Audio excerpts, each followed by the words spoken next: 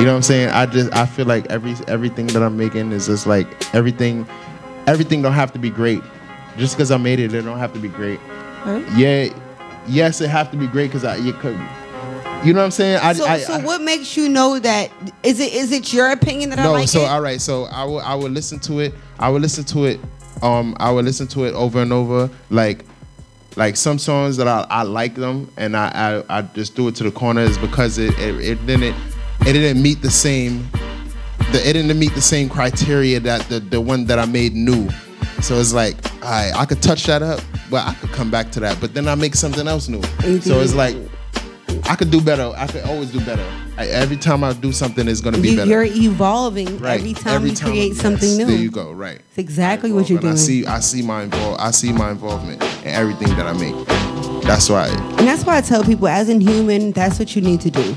You need to evolve into a better you at all times. Right. Because you're not doing it right. If you're not evolving, if you're not getting better at what you're doing, you're staying stagnant. That means you're in the same spot. You're not growing. And that means in every aspect of life, people. Right. That means with the people you have around you. That means with your partner, your love life. That means with business. That means with you just being in the same place.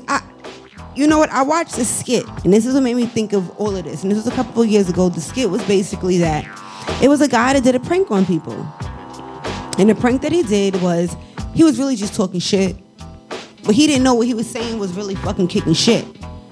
He sat next to people on the bus stop, and he asked them, how long we waiting for the bus? And people was like, damn, I'm waiting for the bus for like 25 minutes, 35 minutes. And he said, where you going? And they said, most of them said to work, coming from work. And he said, how long you been working there? And some of them said, like, I've been working there for 16 years. I've been working there for 18 years. And he said right after that, damn, you still taking the bus?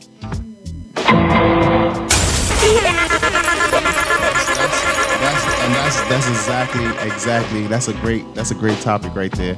That's a great.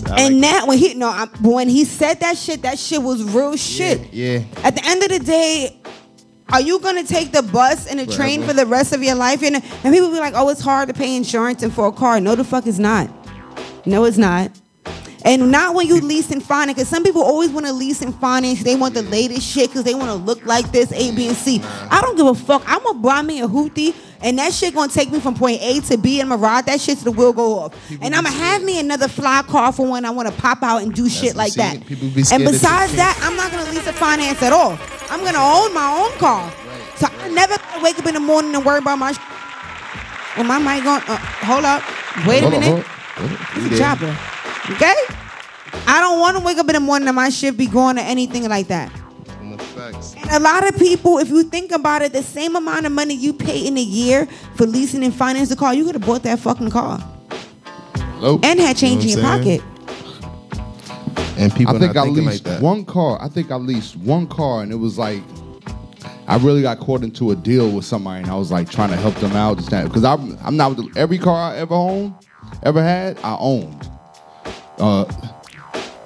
Down to my Dodge Neon that I took to like 39 states. All right. And you know what's so crazy? Sometimes when you try to fucking help people and look out for people, you always get screwed in the fucking end. Shoot. But I was balling for a minute though. I was lit. I'm saying, I'm a baller. 2011 in 2011. You feel me? It felt we good had the system in that bitch. That shit was pearl white. Nigga was straight every day. That's how they get Let you. me tell you one thing. One thing I always tell people is fashion over style. You know what I'm gonna say? Fashion over style. That's why I say fashion over style. Yeah. You pull up to a spot, you in a funky ass drop top, crazy shit. You go to the party and you're getting lit. When you come out the party, you got nice bitches you talk to all night. Like, yo, we about to be out. And when you come outside, your car not there. That's the whole fact. That's the worst. Your car is not fucking there. Then what are you gonna say? Oh, you think she gonna fucking still stay with you and be like, babe, oh, well, how much you cost? That bitch is out.